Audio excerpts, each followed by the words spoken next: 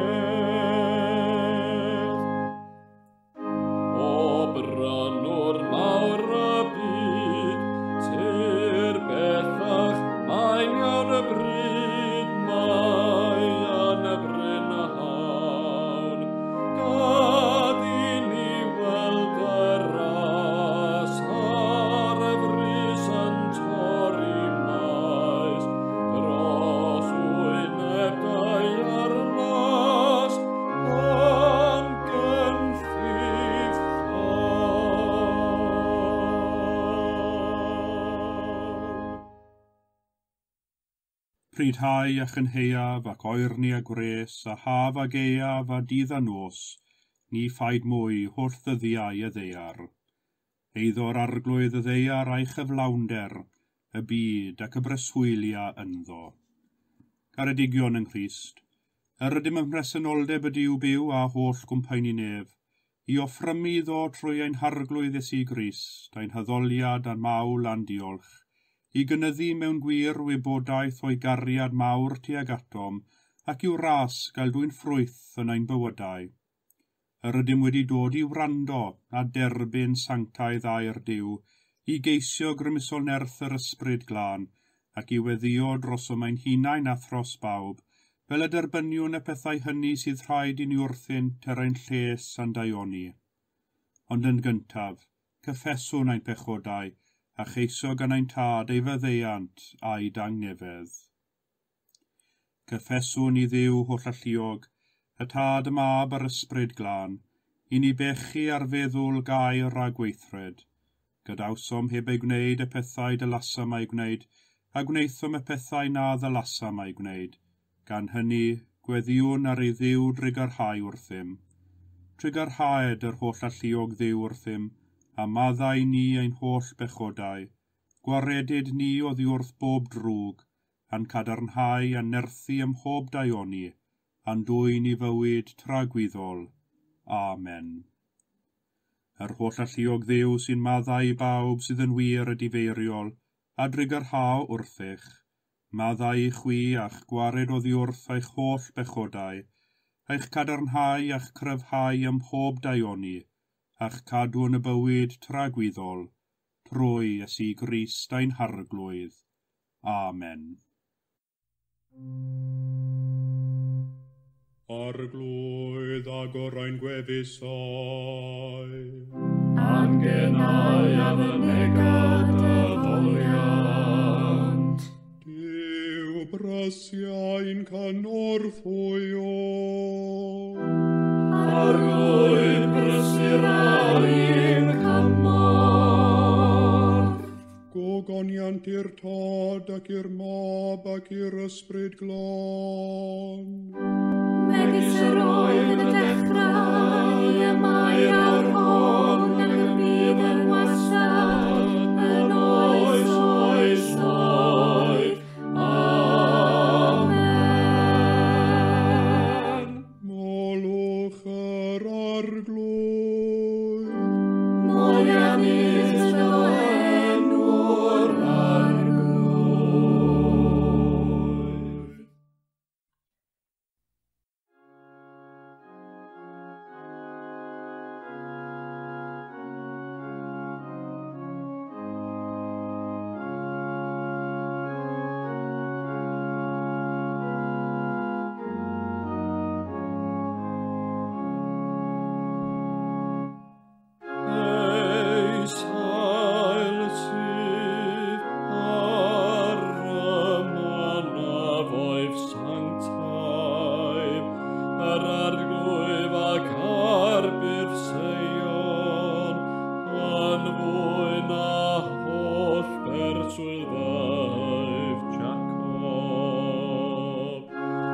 Gwasanaeth pethau a ddywedir, amdana ti o ddinas Duw. Cofiaf Rahab a Babylon wrth fy ngydnabod, wele Philistia Thaeres ynghyd ag Ethiopia no ganwyd hwn. Ac am Seion y dywedir, y gwr a'r gwr anwyd yn y ddi, a'r goruchaf ei hun ei sicrhau. Yr arglwydd a gyfrif pan ysgrifen o y bobl, enni hwn yno. Y cantorion a'r cerforion a fyfynt yno, fy holl fy nhonau sydd yno ti. Gogoniant i'r tad ac i'r mab, ac i'r ysbryd glân. Megis yr oedd yn y dechrau, y mae'r awr hon ac y bydd yn y wastad, yn oes oes oes. Amen.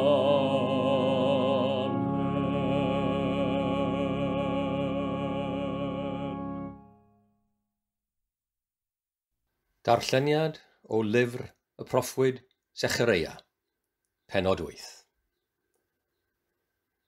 A daeth gair yr arglwydd ataf, a dweud, fel hyn y dywed arglwydd y lluoedd, yr wyf yn eiddigeddus dros Seion, yn eiddigeddus iawn, a llyd mawr yr wyf yn eiddigeddus drosti. Fel hyn y dywed yr arglwydd. Dychwelaf i Seion a thrigo yng nghanol Jerusalem, a gelwyr Jerusalem y ddinas ffyddlon, a mynydd arglwydd y lluoedd, y mynydd sanctaidd. Fel hyn y dywed arglwydd y lluoedd. Bydd hein wir a gwragedd unwaith eto yn eistedd yn heolydd Jerusalem, pob un a ffon yn ei law oherwydd ei henaint. Bydd strydoedd y ddinas yn llawn o fechgyn a gynethod yn chwarae ar hyd y stryd. Fel hyn y dywed arglwydd y lluoedd. Os yw'n rhyfedd yng ngolwg gweddill y bobl hyn yn y dyddiau hynny, a yw hefyd yn rhyfedd yn fy ngolwg I, medd arglwydd y lluoedd? Fel hyn y dywed arglwydd y lluoedd. Wele fi'n gwaredu fy mhobol o wledydd y dwyrain a'r gorllewin, a'i dwy'n I drigo yng nghanol Jerusalem, a byddant yn bobl I mi a minnau'n ddiw iddynt hwy, mewn gwirionedd a chyfiawnder. Fel hyn y dywed, arglwydd y lluoedd, chwi yn y dyddiau hyn sy'n clywed y geiriau hyn o enau'r proffwydi, y dydd y gosodwyd sylfeini ti arglwydd y lluoedd, cryfhau'r eich dwylo I adeiladu'r deml. Oherwydd, cyn y dyddiau hynny, nid oedd llogi ar ddyn nac ar anifail, ac ni chaid llonydd gan y gelyn I fynd a dod, ac yr oeddwn yn gyrru dynion pawb yn erbyn ei gilydd. Ond yn awr, nid wyf yr un tuag at weddill y bobl hyn ag yn y dyddiau gynt, medd arglwydd y lluoedd. Oherwydd, bydd hau mewn heddwch, rhydd y wynwydden ei ffrwyth, y tir ei gynnyrch, a'r nefoedd ei gwlith. Rhof yr holl bethau hyn yn feddiant I weddill y bobl hyn. Ac fel y buoch chwi, di Juda a thi Israel, yn felltith ymhlith y cenhedloedd, felly i'ch gwaredaf, a byddwch yn fendith. Peidiwch ag ofni, ond cryfhau'r eich dwylo.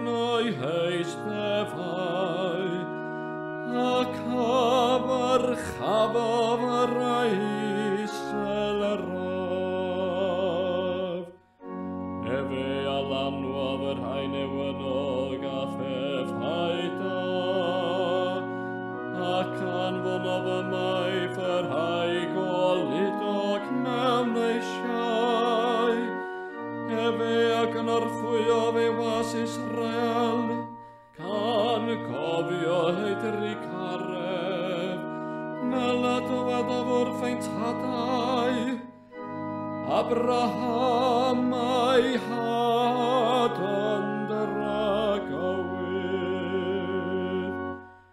gogoniant i'r tad ac i'r mab, ac i'r ysbryd glan, megis roedd yn y dechrau, a mae'r awr hon ac y bydd yn wastad, yn oes, oes, oes, amen.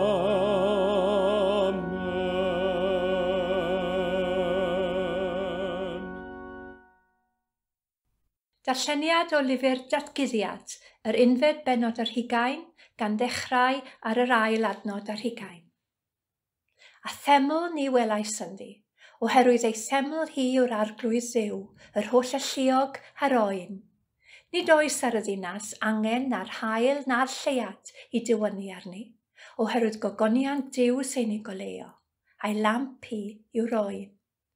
A bydd y cenhedloedd yn rhodio yn ei goleuni hi, a brenhinoedd y ddeiar yn dwyn ei gogoniant i mewn iddi. Byth ni cheir ei ffyrst y dydd ac ni bydd nos yno, a byddant yn dwyn i mewn iddi o goniant a golyd y cenhedloedd. Ni chaiff dim halogedig, na neb sy'n ymddwyn yn ffiaidd neu'n gelwyddog fynd i mewn iddi hi. Neb ond yr rhai sydd â'i henwau'n ysgrifenedig yn llyfr bywyd yr oen. Dangosodd yr angel i mi afon dŵr y bywyd yn disglair fel grisial, yn llifo allan o orsedd Duw a'r oen ar hyd canol heol y ddinas. Ar ddwy lan yr afon, yr oedd pren y bywyd yn dwyn 12 cnwd gan roi pob cnwd yn ei fus, ac yr oedd dail y pren iachad y cenhedloedd. Ni bydd dim mwyach dan felltith. Yn y ddinas bydd gorsedd Duw a'r oen a'i weision yn ei addoli, cant weld ei wyneb a bydd ei enw ar ei talcennau. Ni bydd nos mwyach, ac ni bydd arnynt angen na golau lamp na golau hael, oherwydd bydd yr arglwydd Dduw yn ei goleuo, a byddant hwy'n teyrnasu byth bythoedd.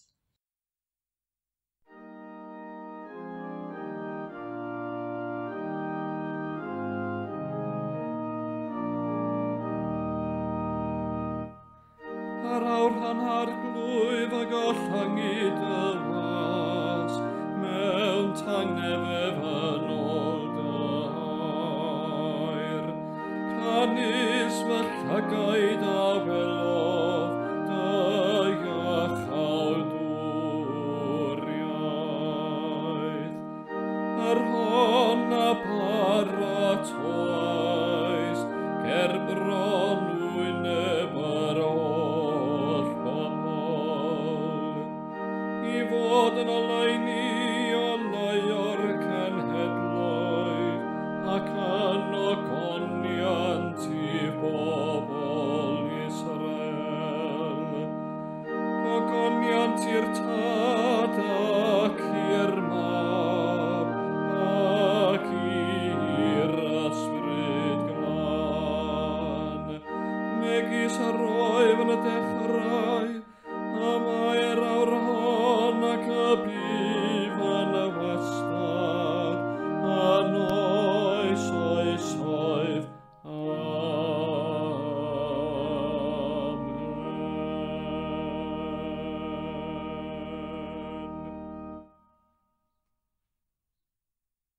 Credaf yn i'w dad holl gyfoethog, creawdwr nef a dear, ac yn Iesu Grist a unig fab ef a'n harglwydd ni, hwn a gai trwy'r ysbryd glân, a aned o fair forwyn, a ddioddefodd dan Pontiws Peilat, a groeshoeliwyd a fe farw ac a gladdwyd, disgynnodd uffern, y trydydd dydd a cyfododd o feirw, a esgynnodd i'r nefoedd, ac yma'n eistedd ar ddy heilawd i'w dad holl gyfoethog, oddi yno daw i farnu'r byw a'r meirw.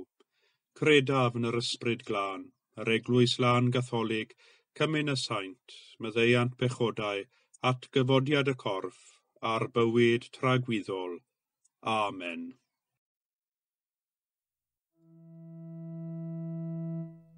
Yr arglwydd a fo gyda chwi, A chydaf ysbryd i'r ddau, Gweddïau. Arglwydd ti ar hawr ddim, Crist ti ar hawr ddim, Arglwydd ti ar hawr ddim.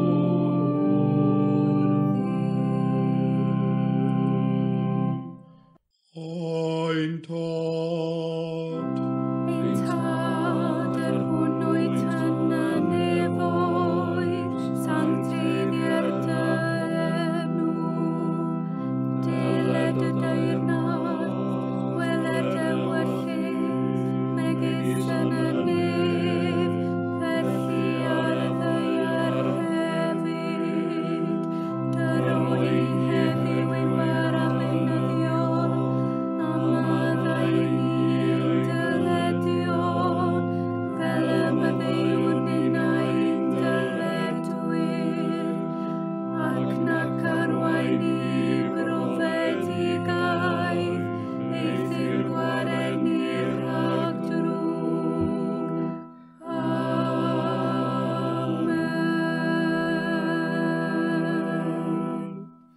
Arglwydd dangos drigaredd arnom. A chaniatau ni dy iachawdwriaeth. Gwisg dy wain I dogion ag iawnder. Ac na dy ddewis bobl yn llawen. Arglwydd cadw dy bobl. A bendithiad y tireriaeth. Arglwydd cadw'r frenhines. A rwy'r chynghorwyr o'i ddinew. Arglwydd dy rodangnefedd yn ein dyddiau. Ac amddiffyn ni bydd yn erddol. Dyw glanhaen calonau. Ac adnewodd ysbryd i'n iawn o'n mewn. O llalluog a thragwyddol ddiw, yr wyt bob amser yn barotach i'w rando na ni weddio, ac yn arfer roi mwy nag yr ydym yn ei ddaesif na'i haeddi. Tawallt arnom amelder dy drigaredd, gan faddau'n i'r pethau y mae'n cydwybod yn ei hofni, a rhoi'n i'r pethau daionis hynny nad ydym yn deilwng i'w gofyn, ond trwy heiddiannau a chyfryngdod dy fab Iesu Grist a'n harglwydd.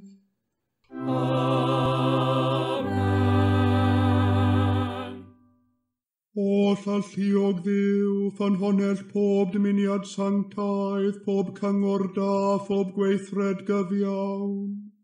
Dyroedd weision y tangnefedd na all y byd ei roddi, fel y boeni gan I fyddhaeth o'r chmynion, a'n gwared gennyt rhag ofn ein gylynion, dreulio ein hamser mewn heddwch a thangnefedd, trwy Iesu Grist a'n harglwydd. Amen. Goleu ein tywyllwch a tylygwn I ti o arglwydd, ac wrth fawr drigaredd am ddiffyn I rhag pob perygl ac embydrwydd y nos hon, trwy gariad deunig fab ein gwaredwr Iesu Grist.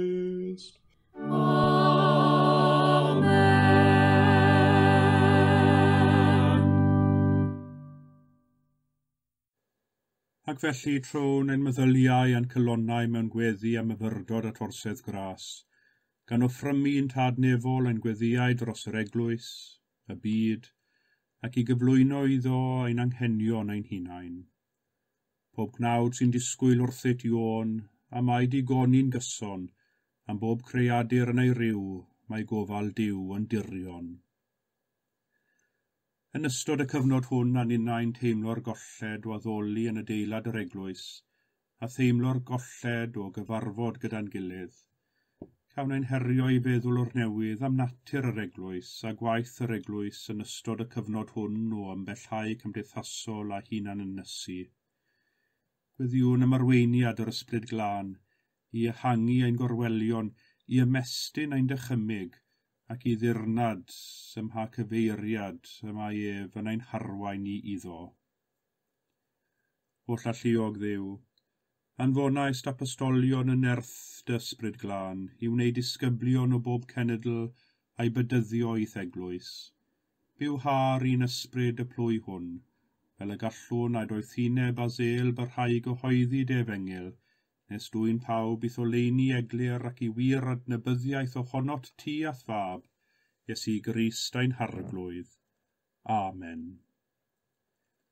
Ar ddiwedd wythnos cymorth Gristnogol wahanol iawn, heb y gweithgareddau codi arian a chymdeithasol arferol, parhawn yn ein gweddi dros waith cymorth Gristnogol, yn codi llais dros degwch a chyfiawnder yn ein byd, ac estyn llaw o gariad ymarferol I helpu eraill codi a sefyll ar eu traed eu hunain. Gweddiwn dros ymgyrch presennol cymorth Gristnogol a'i bartneriaid i helpu'r cymunedau mwyaf bregus y maflud a'r coronavirus. Dduw hollalltuog, wrth i'r gair ddod yn gnawd a rhoi urddas gynhenid i'r holl ddynoliaeth. Felly trwy dy ras, boed i ni adnabod dy bresenoldeb a'r fraint anhygol o gael gweld y ddelw yn y naill a'r llall. Llwydda ni erfyniwn arnat waith cymorth Cristnogol a'i bartneriaid ar draws y byd, sydd yn brwydro yn erbyn tlodi, anghyfiawnderau ac anghegwch enbyd ac angheuol sy'n dibrisio bywyd dy blant. Cyniata byddwn trwy ymuno yn ei gwaith dyngarol, gael ei nerthu herio unrhyw beth sy'n dad-ddyneiddio yr arall, trwy Iesu Grist a'n harglwydd atgyfodedig. Amen. Ar Sul y Gweddïau, y Sul draddodiadol lle gweddir am bendith Duw ar gnydau'r maes. Gweddiwn dros amaethwyr a thynyddwyr, dros bawb sy'n gweithio yn y meysydd, sy'n tyfu, yn cyneuafu, yn cludo ac yn paratoi y cynnyrch ar gyfer ei werthu. Cofiwn am y rhwydwaith gymleth sy'n sicrhau bod silffoedd yn siopiau a'n archfarchnadoedd yn llawn o nwyddau angenrheidiol. Cofiwn am y straen ychwanegol sydd ar bawb sy'n gweithio mewn amaeth ar hyn o bryd. O llalluog Dduw, a bendithiais dy ddeiar fel y byddai'n ffrwythlon, a dwy'n yn helaeth yr hyn sy'n angenrheidiol at gynnal bywyd dyn. Llwydda ni erfyniwn arnat, lafer pawb sy'n trin y tir, a dyro'r fath dywydd tymhoraidd, fel y gallwn gasglu ffrwytha'r ddeiar a llawenhau byth yn dyddaioni, moliant i ddenw sanctaidd, trwy Iesu Grist a'n harglwydd. Amen. Hefyd ar Sul y Gweddïau, cofiwn ddiwydiannau a busnesau eraill, enwedig yn ystod y cyfnod hwn, a chynifer yn teimlo'r straen o'i busnes wedi cyfyngu neu wedi cael ymgyhyd. Gan gofio heno y diwydiant twristiaeth ac adloniant yn arbennig. Gweddiwn dros weithwyr sy'n teimlo'n ansicr am ddiogelwch ei swyddi, a dros y rhai sydd wedi colli ei swyddi. O llalluog Dduw, ag ysegrais lafer trwy dy fab Iesu Grist, lles dynol ryw. Llwydda'r rhai sy'n llafurio mewn diwydiant a masnach, fel ymoliannant di trwy fyw a gweithio yn ôl dy ewyllus, trwy Iesu Grist a'n harglwydd. Amen. Gyda'n hanes yn cysylltiadau hir ar môr, gweddiwn dros bawb heddiw sy'n gweithio ac yn dwyn ei bywoliaeth o'r môr. O llalluog Dduw, a wneithos dy môr a phob peth sy'n ymsymud ynddo, cyniata fod cynheuaf y môr yn cael ei gasglu'n ddiogel, ac amddiffyn bob pysgotwr a morwr ymheryglon y dyfnfor, trwy Iesu Grist a'n harglwydd. Amen. Ac heno gweddiwn dros bawb sy'n galaru. O arglwydd, cynnal y rhai y daeth profedigaeth i'w rhan, boed hynny'n anisgwyl neu wedi hir baratoi ar gyfer awr boenus yr ymwahanu. Cysirwr y weddw a chyfaill yr amddifad, sych ddagraid y blant, gwasgar ei hofnau, cynnal ei hysbryd drylliedig a rhoedd yn ffydd ddiollwng yn y sicrwydd o'r bywyd rhagwyddol, a ddaw i ni trwy ein harglwydd Iesu Grist. Amen. Ac mewn ened o dywelwch, gweddiwn dros am ein hunain, a chyflwynwn ni'n tad nefol yr hyn oll sy'n pwyso ar ein meddyliau.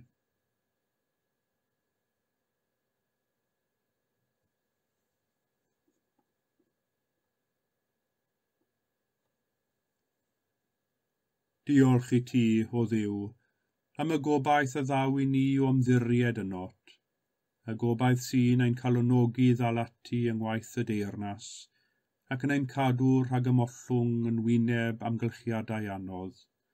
Y gobaith sy'n ein hargyhoeddi fod y da yn drech na'r drwg, ac mae dy deyrnas di fydd yn y diwedd yn ennill y dydd.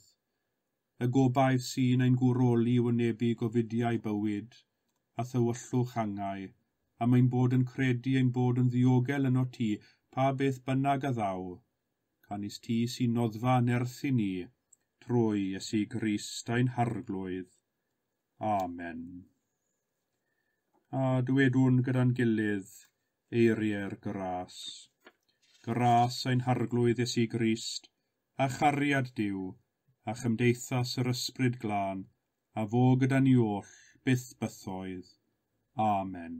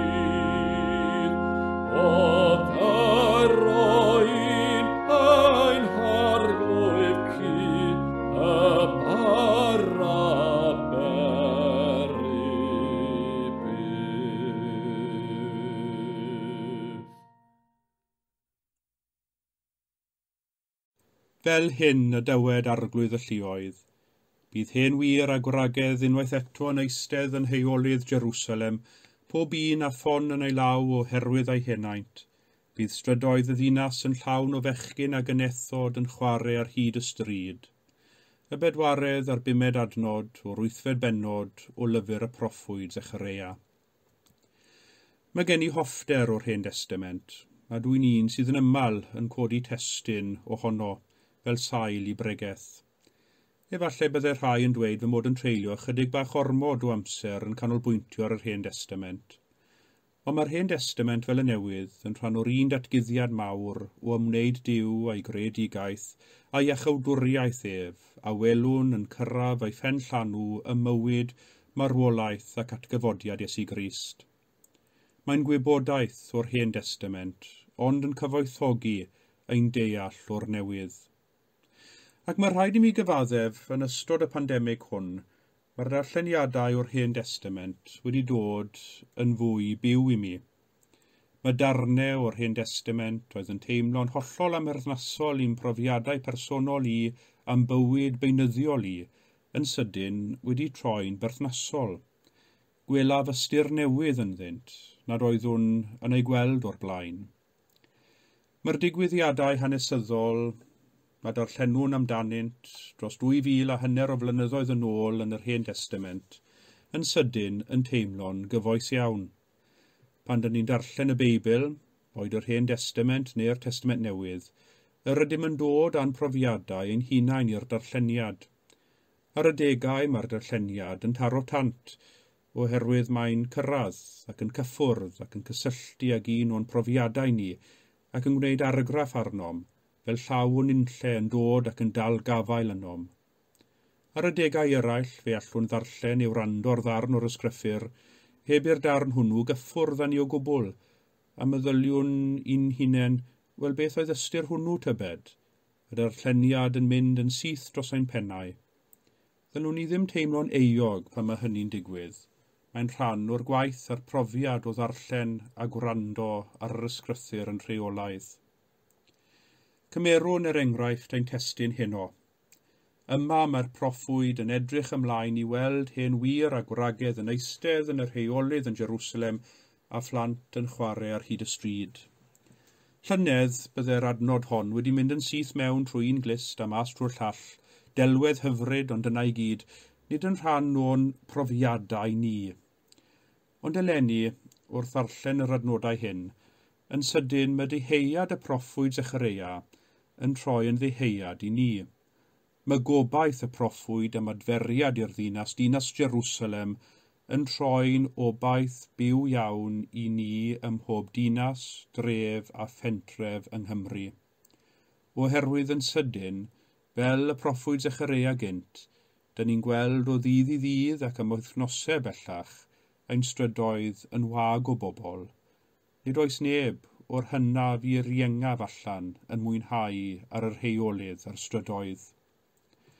Mae strydoedd canol Caerdydd yn wag, fel petai drwmgwsg yn esmwyth wedi syrthio ar y ddinas, yn wahanol iawn i'r Caerdydd yr ydym yn gyfarwydd â hi yn llawn cyffro a bwrlwm. Mae hyd yn oed y strydoedd o amgylch lle dwi'n byw, ychydig sydd mynd allan, ac wrth gwrs mae'r rhai sydd allan yn gwneud pob ymdrech mewn ffordd gwrtais iawn, mae rhaid i mi ddweud, i osgoi ei gilydd. Gwag yw'n strydoedd, fel gwag oedd strydoedd Jerusalem, ac yn sydyn fe welwn bod ein gobaith ni am adferiad, yr un mor fyw a their ag oedd gobaith Zecharia. A does dim syndod bod llyfrau'r Hen Testament, enwedig llyfrau'r proffwydi, sydd yn gallu bod yn ddigon anelwig i ni ar y gorau, yn llyfrau sy'n cydio yn ein dychymyg yn ystod yr adeg hwn. Oherwydd fe ysgrifennwyd y llyfrau hyn i gyd, yn ymateb i gyfnodau o argyfwng a crisis yn hanes y genedl ac yn hanes pobl Dduw. Wrth i ni fyw trwy'r argyfwng hwn, a phrofi'r argyfwng mewn gwahanol ffyrdd, boed hynny yn deimladau o ofn, unigrwydd, y teimlad o fod yn ddiymadferth neu'n rhwystredig, y teimlad o siom a cholled, a'r ofn ni ddaw pethau byth yn ôl fel ag yr oeddent, efallai teimlwn yn syrffedig ar holl sefyllfa, neu hyd yn oed dechrau teimlo ein bod yn cyfarwyddo efallai'n rhy esmwyth a'n sefyllfa presennol. Maent i gyd yn deimladau a welwn ni yn llyfrau'r proffwydi, wrth iddynt gyda phobl Duw wynebu cyfnodau o argyfwng a newid.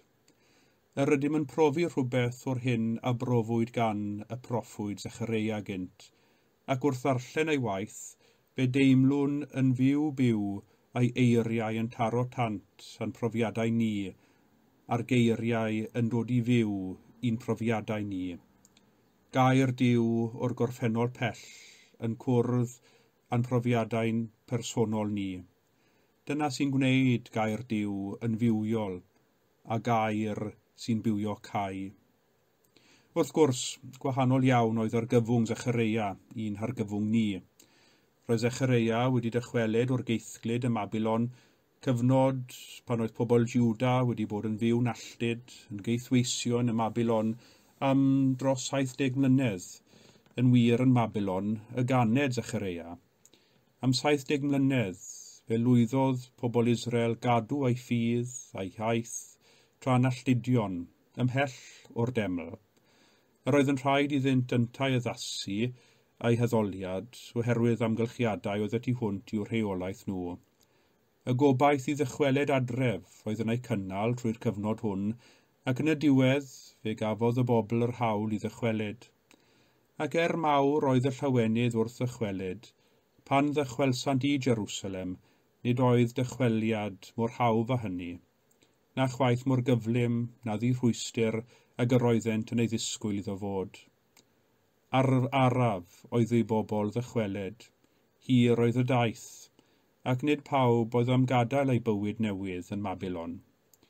Wedi dychweled i Jerusalem roedd yr olygfa torcolonis yn ei hwynebu, y deml a Jerusalem gyfan yn adfeilion ag anghyfanedd llwyr, ac roedd yr olygfa hon wedi llorio nifer ohonynt, A'r gwaith o angen ail adeiladu popeth wedi blino'r mwyafrif cyd hyd yn oed dechrau ar y gwaith. Doedd y dychwelyd ddim wedi bod fel yr oedd pawb yn ei ddisgwyl. Doedd dim modd ailgydio mywyd beunyddiol fel ag yr oedd cyn y geithglyd.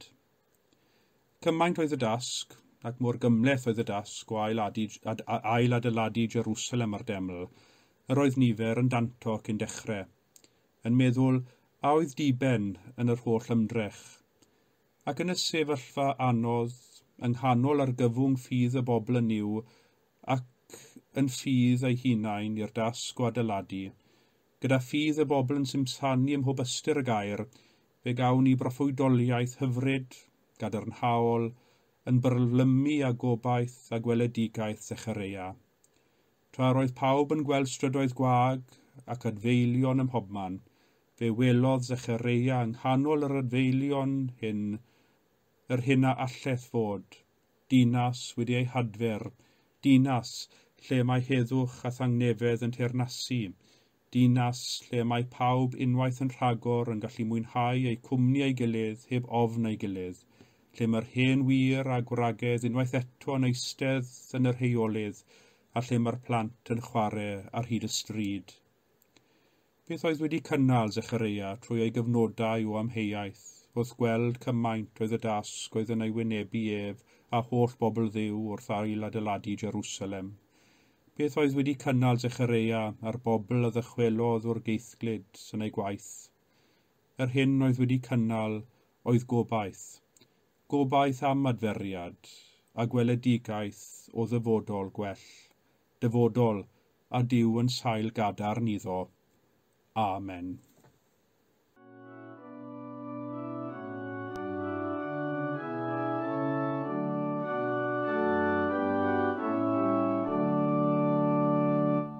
Arglwydd yw'r rhagluniaeth ac iachawdwriaeth dyn, tydi sy'n llywodraeth i y byd ar nef dahyn, yn hwyneb pob caled diysif neu eto ddaw, dod gadarn gymorth i mi lechi yn dylaw.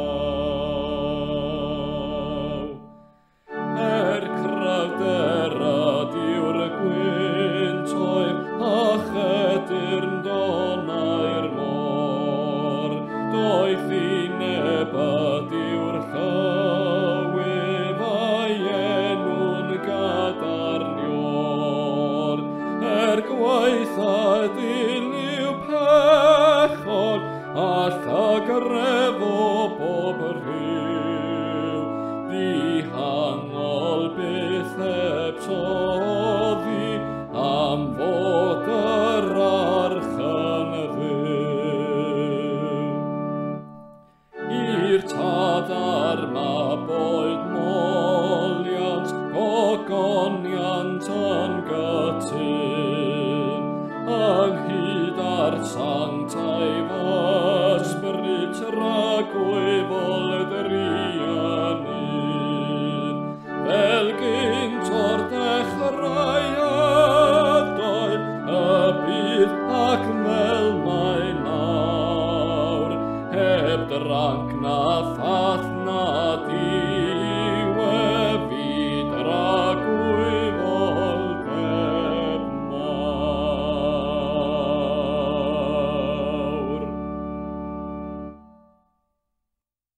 Tangnefedd Duw sydd uwchlaw pob deall, a gadwa eich colonnau a'ch meddyliau yng ngwybodaeth a chariad Duw a'i fab Iesu Grist a'n harglwydd, a bendith Duw holl alluog, y tad y mab yr ysbryd glân, a fo'n eich plith ac adrigo gyda chwi yn wastad. Amen.